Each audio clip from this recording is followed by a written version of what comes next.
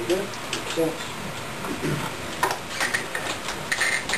I was talking with Jack this morning about comp time.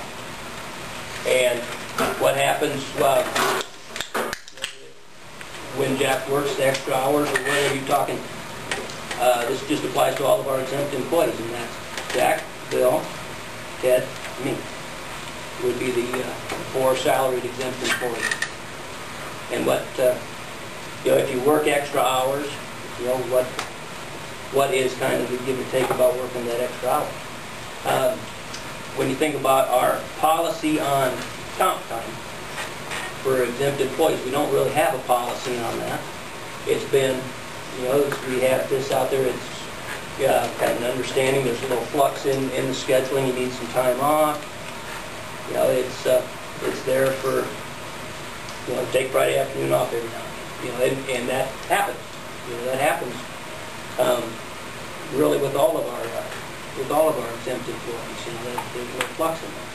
Talked to Jack this morning about several days that he was off on vacation, or just for the whole day. Yep. And how we would account for those times when he's off for the entire day. And without a doubt, through this past winter, there's been massive amounts of overtime. Jack has used some of the comp time, left early on some days, had a couple days over the time where we had comp time as full days off. But the question comes up, we don't have policy on it, and really, do we need to have policy?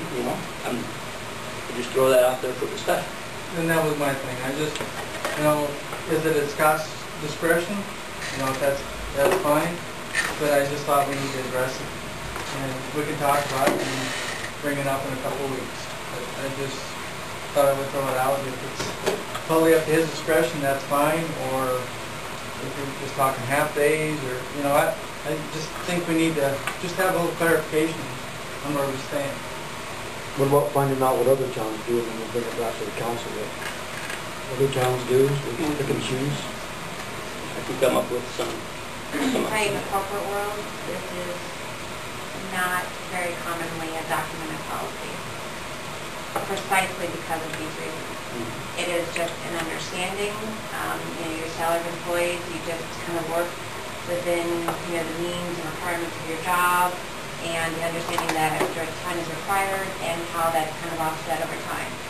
You will not, I don't think, and I don't know, the municipal world is completely different as far as that goes, but you will not find this to be a documented policy very often. And if it is very vague. So, I think we should find out what other towns are doing. And maybe we won't like it, but it's always been up to the city administrator. Well, not necessarily, because it's always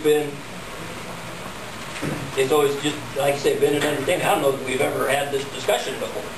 If Jack or Bill, again, leaves at noon on some day, but let's bring this up now. I just want to make sure I'm clear as to, what, there's obviously been something to instigate the conversation now. Well, I put down more than half a day. I took like over a week and a half, 2 weeks, I took 5 days off. I come back, read meters, and then, but I worked like 8 hours this weekend and I had problems. But, I just thought we need to clarify, if... So there was a question about the time that you thought you were comping, and the question about understanding of what comp time would be. Right. We just need to come to agreement. It's hard to take half days all the time. Well, it seems to me that taking half a day at a time would be more disruptive to the work schedule than what we taking a whole day.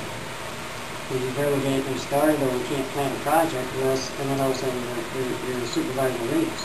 So the other side of this, though, is that it really doesn't happen that often, and it really can't happen that often. And within being a department head, being an administrative position, it's probably not a 40-hour-a-week job, and the amount of leave never offsets the extra time that goes into it.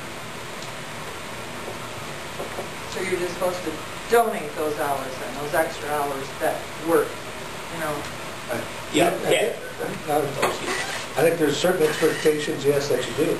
Right, to a certain extent. Yeah. Right. I think, Sally, I get calls every night. Oh, yeah. And you do too, I'm sure, don't get me wrong, but there's certain expectations of the job, what the job entails. And I guess, as being a manager, being a supervisor such as that, is that the city has given you enough confidence in your ability to manage people, whether you take a half a day off or not.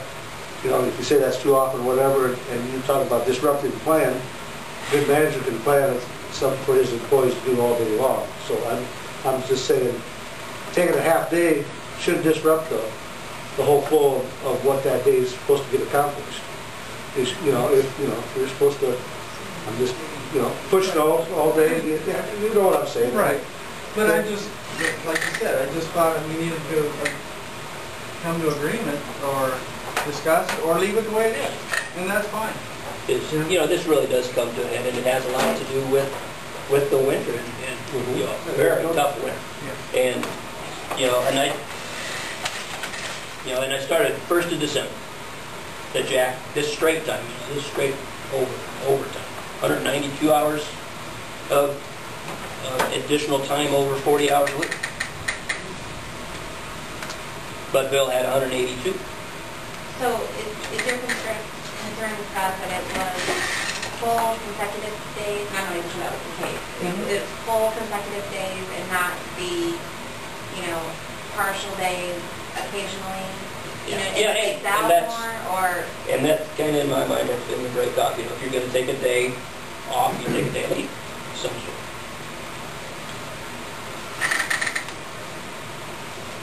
If we leave it with that, that's fine with me. Let's check with other towns.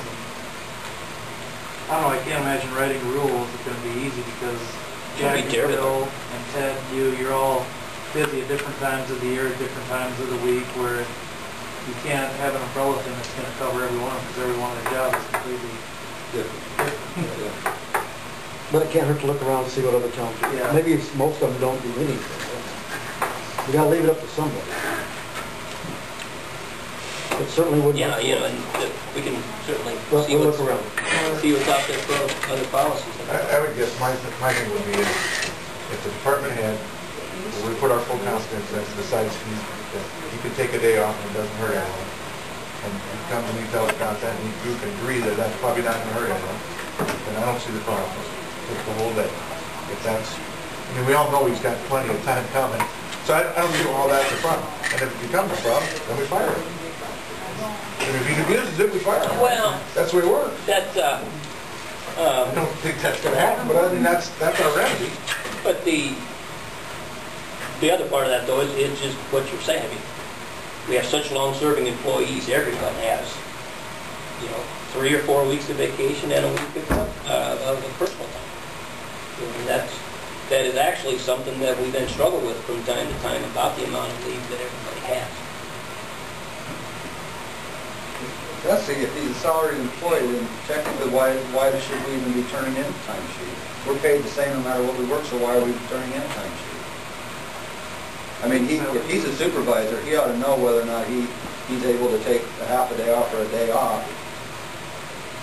Technically, I don't think it's even necessary to turn in a timesheet. Well, but we can still account for your hours. If you want us hours. to turn in a timesheet that shows 40 hours, you don't want us to turn in a timesheet showing what we actually work. So why, if you're a salaried employee, you're going to get paid for the 40 hours a week, whether you have 40 or 80.